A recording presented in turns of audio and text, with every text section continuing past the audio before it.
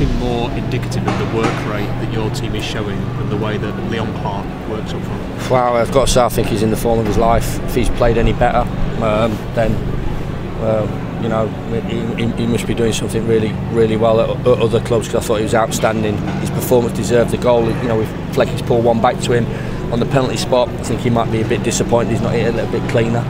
But his all-round general play is outstanding, and whether it's Billy at the top of the pitch, whether it's Clayton, or whether it's Brooksy or Duffy who come on, you know, he takes the responsibility of being the main man up there. That's not being, you know, disrespectful to the skipper, but he gives us a focal point and a lead for us to go and play off.